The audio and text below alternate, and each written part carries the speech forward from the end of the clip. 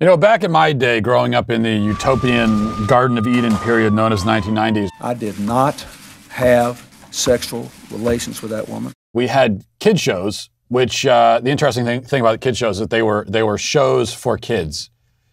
That's what they were for. And some of them were better than others. Some were kind of weird. Some were kind of stupid. Some were artistic masterpieces, like, for example, the Nickelodeon show Salute Your Shorts, which is a 90s show that every 90s kid remembers and then is shocked to discover that every other 90s kid remembers it too. Now, the thing about these shows is that their primary goal was to entertain, as I remember. And that's different from the situation that we have today, where kids shows seem to consider entertainment sort of a secondary concern.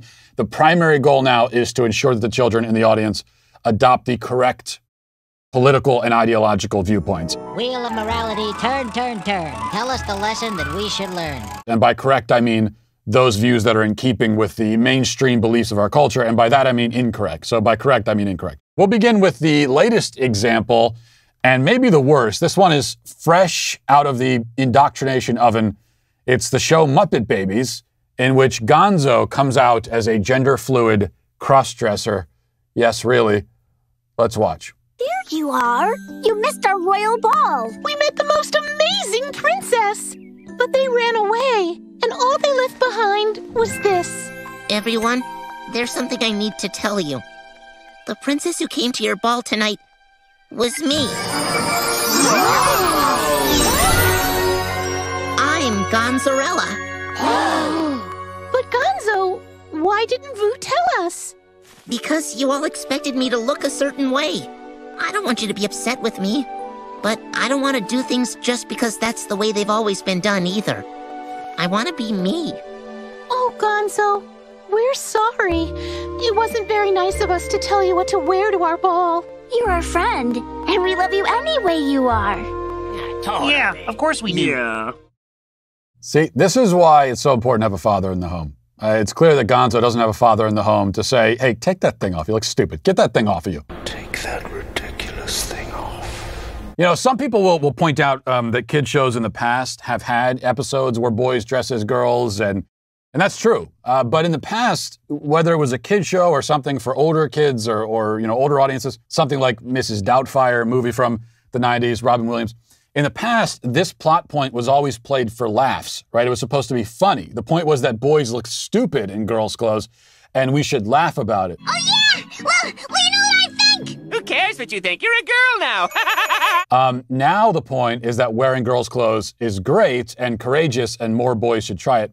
You know, if you've raised your kids correctly and they were to watch Muppet Babies and they saw that, they would start laughing. Like if my boys watch Muppet Babies, which they won't, but if they did and they saw that, they would just laugh hysterically because they would say that's so silly and ridiculous, which it is. But now it's the goal is quite the opposite of that, which is, among other things, extremely creepy.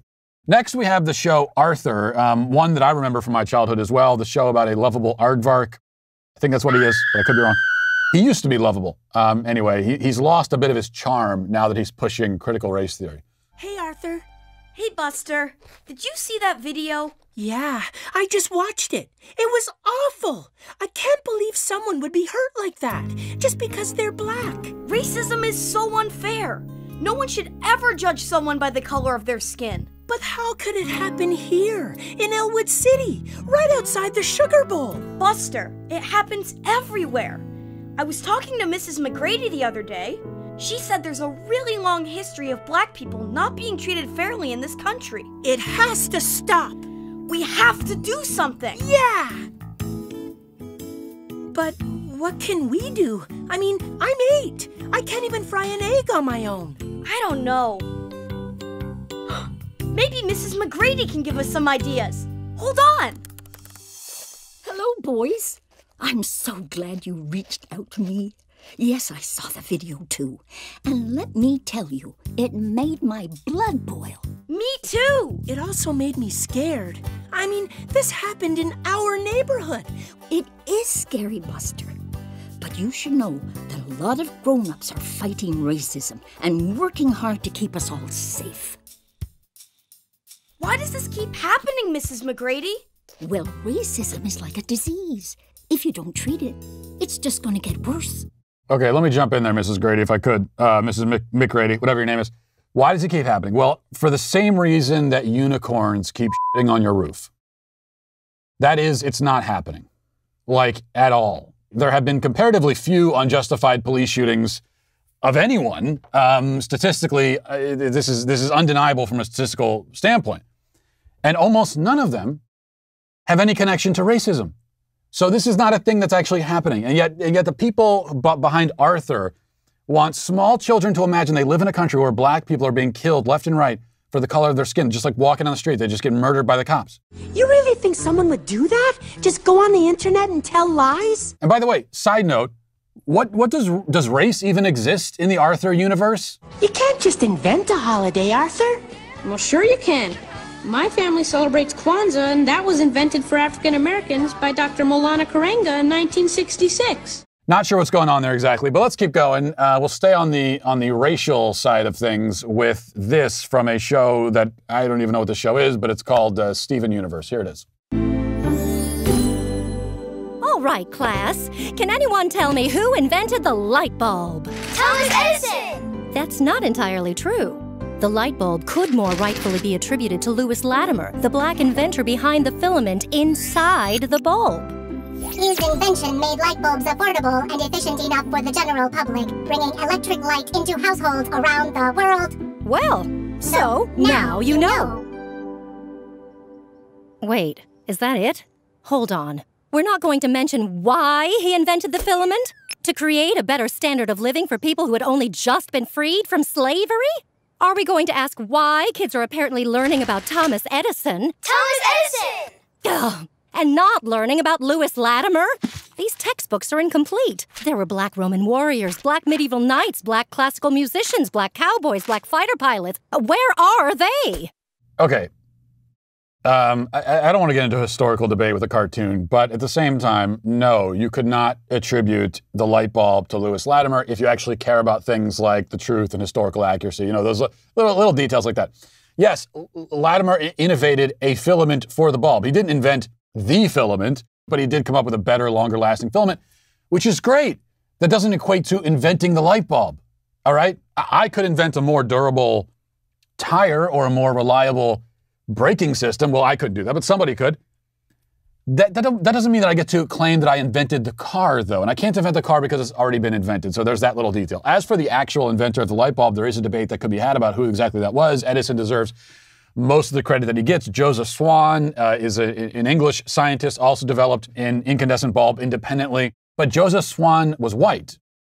So the fact is, many of the most important inventions in modern society were given to us by white people, usually men. Not all, but a great many. That's not a racist statement. That is just a fact. It's also not something to be ashamed of, or embarrassed about, or competitive about, or angry about. Rather than trying to steal this invention from Thomas Edison, when he's not even around to defend himself, how about saying, hey, thanks, Thomas Edison. There are at least one good white guy that's been out there. There are many others, it turns out. All right, so no list of woke children's shows would be complete without the Blue's Clues drag queen episode, which maybe you've seen by now, but it's got to be on the list. So let's all enjoy that once again. Hey, Blue, look at all these families. Hi, families. It's time for a pride parade. Families marching one by one, hurrah, hurrah. Families marching one by one, hurrah, hurrah. This family has two mommies, they love each other so proudly, and they all go marching in the big parade. Families marching 4 by 4, hurrah, hurrah. Families marching 4 by 4, hurrah, hurrah. Trans members of this family all love each other so proudly, and they all go marching in the big parade. Come join the fun! This, by the way, is a show for preschoolers. Okay, like 3-year-olds. Pushing drag queens and pansexuals. Do you know what a typical plot for Blue's Clues used to be? Steve, who was the guy, he would lose his glue stick, and he'd have to find it. And he would ask Blue, hey, Blue, do you know where my glue stick is? And Blue would be all coy about it, even though Blue knows where the damn glue stick is. He won't just tell Steve where it is. So he starts planting all these clues around the house. And Steve is very patient. He's like, okay, I got to go through we're going to spend 30 minutes looking for the damn glue stick. You just tell me where it is, Blue. But he doesn't do that. He actually goes, and so that's the whole episode. Is just Steve trying to find his glue stick, and at the end he finds it, and that's the end of the show. That was a kid's show, and now we have pansexual toads and bisexual turtles singing about their favorite sexual orientation. So a little bit of a different approach, I suppose. Okay, one more. We'll close with lesbian horses on My Little Pony. Let's watch this. You three truly have a gift for helping ponies. Aw, thanks, Aunt Holiday, but I'm not sure we can take credit for this one. Of course you can. You encouraged that colt to try new things. And because you all believed in him, he succeeded. I could use that kind of help. Come on, Auntie Lofty. You already have your cutie mark. A lot of good it does me. I can't decide what theme to give this quilt. I've run out of inspiration. How about apples, puppies, kites, or cotton candy, or ballet? What about a Wonderbolt quilt? See? Leave it to you three to come up with more ideas than I've had in a year. Now that's talent. Oh, was that it? Okay. I was waiting because, well, first of all, I didn't mean to misgender the horses. That's actually not a horse. That's a unicorn, it would seem. But you know how bad it's gotten? That was the tamest thing we saw. I was like waiting for, that was downright quaint and conservative in comparison to what you normally get from kid shows these days. I mean, it's only a lesbian couple on My Little Pony. The lesbian unicorns, they're not even into like BDSM or anything. There's no subplot where one of them gets a sex change. This is old-fashioned, really. That's how bad it's gotten. And it's just one more reason why you should turn the TV off. Send your kids outside. Let them go run and play, scrape their knees, bloody their noses a little bit. Minor injuries await them outdoors, but at least they'll still have their souls and their brains. And I say, hey, what a wonderful kind of day. Well, if you want to see more lesbian horses and non-binary dolphins, make sure to like and subscribe. So hit that like button right now!